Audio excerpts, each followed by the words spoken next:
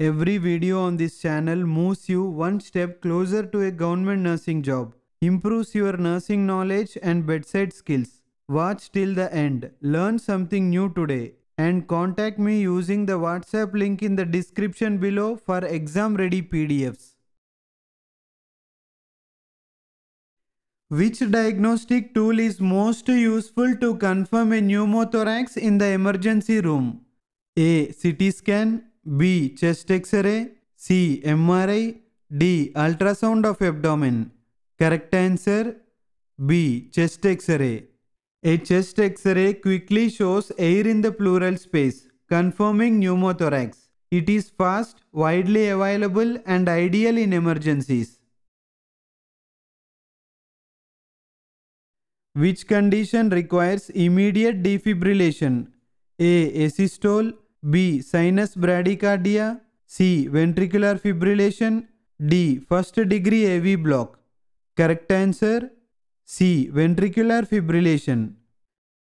Ventricular fibrillation is a life-threatening rhythm where the heart stops pumping blood.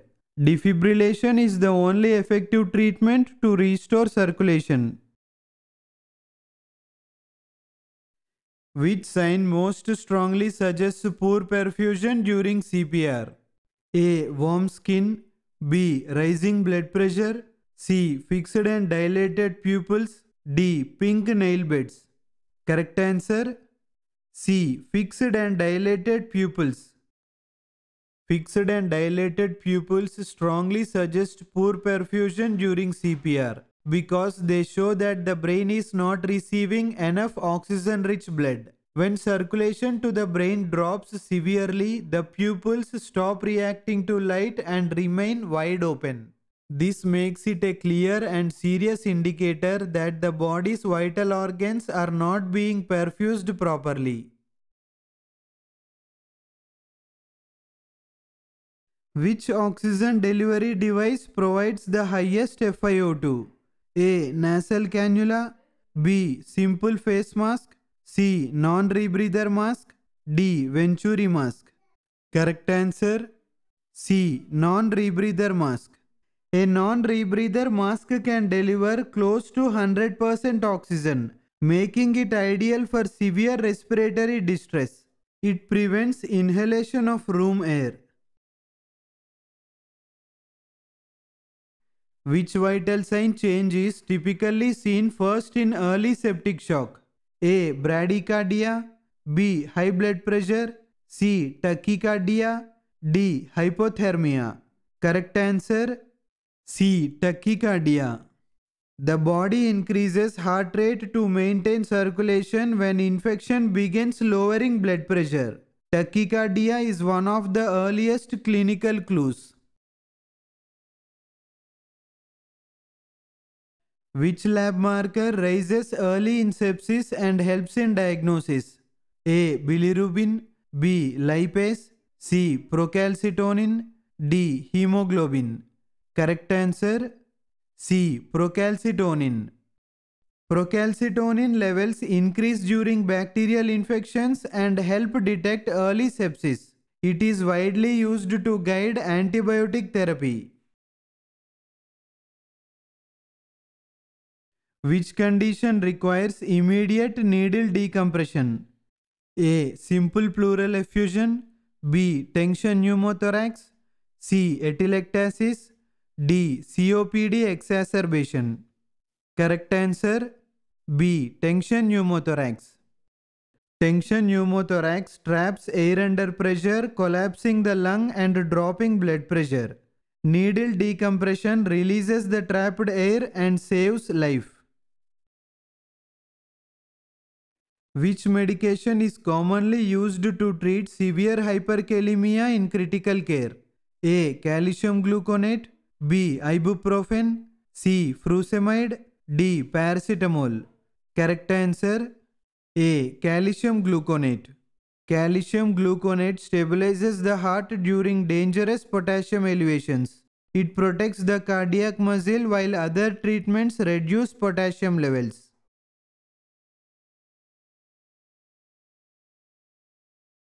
Which is the earliest sign of respiratory distress in a critically ill patient? A. Cyanosis. B. Tachypnea. C. Chest pain. D. Low oxygen saturation. Correct answer B. Tachypnea. Tachypnea is usually the earliest sign of respiratory distress because the body tries to compensate for falling oxygen levels by increasing breathing rate. Cyanosis and low oxygen saturation appear later once the condition worsens. So, identifying tachypnea early helps prevent deterioration and supports faster intervention.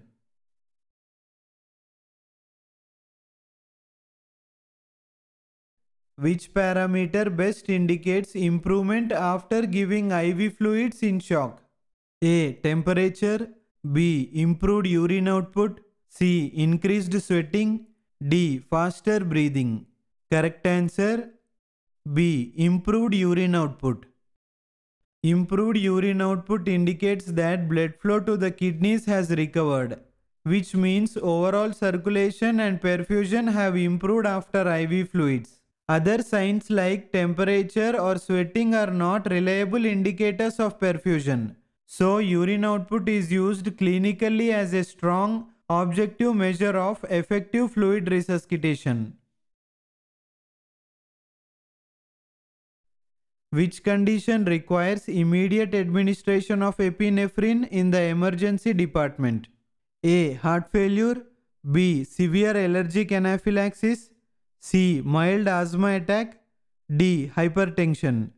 Correct answer B. Severe allergic anaphylaxis. Epinephrine is the life-saving first-line treatment for severe allergic anaphylaxis because it rapidly opens the airway, raises blood pressure, and reduces swelling. No other medication works as quickly or effectively in this type of situation, which is why guidelines universally recommend epinephrine as the immediate and essential intervention. Which patient requires immediate intubation in critical care? A. Mild shortness of breath. B. Oxygen saturation of 98% on room air. C. Inability to maintain airway or protect it. D. Slight wheezing. Correct answer C. Inability to maintain airway or protect it. A patient who cannot maintain or protect their airway is at high risk of losing oxygen supply or aspirating. So, immediate intubation is required to secure ventilation and prevent life-threatening complications.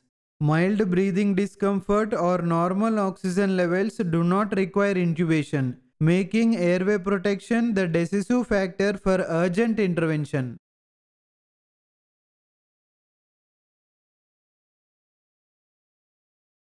Which acid-base condition is most commonly seen in diabetic ketoacidosis (DKA? A. Metabolic alkalosis. B. Respiratory alkalosis. C. Metabolic acidosis. D. Respiratory acidosis. Correct answer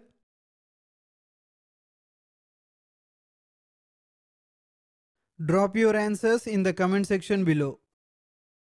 For downloading PDF content and for latest updates, follow our Telegram channel. I have given the link in the description below. If you like this video, don't forget to hit that like button. Thanks for watching.